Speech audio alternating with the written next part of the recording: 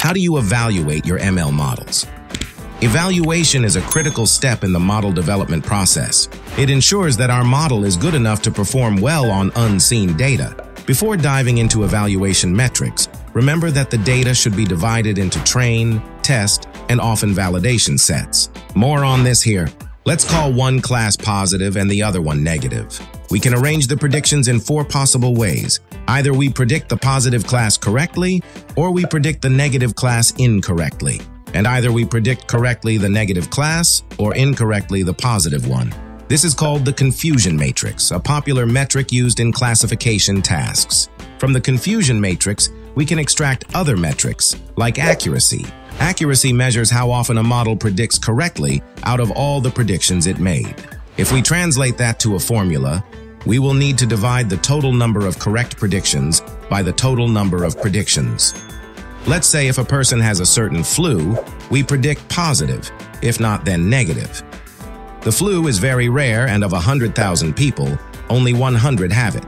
Our model learned to classify all observations to the negative class, meaning none of them has the flu. When we calculate the accuracy score, we get a very high score. However, our model is useless. Imagine telling a person that he has no flu when he actually has. It is generally better in such cases to classify the person having the flu, when he doesn't, than to miss a case where someone does have the flu, but the model says they don't. 2 more formulas appear here, recall and precision. Their difference is in the denominator.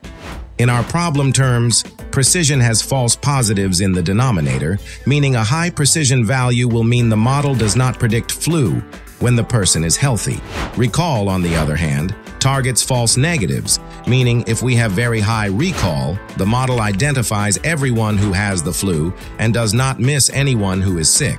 There is another measure that tries to maximize both recall and precision, called F1 score. It takes the harmonic mean of precision and recall, meaning that you can get a high F1 score in the case you have high precision and recall. Thus, we use recall, precision, and F1 score for imbalanced datasets, while accuracy for balanced ones. For multi-class scenarios, the method is slightly different. We will refer to it later.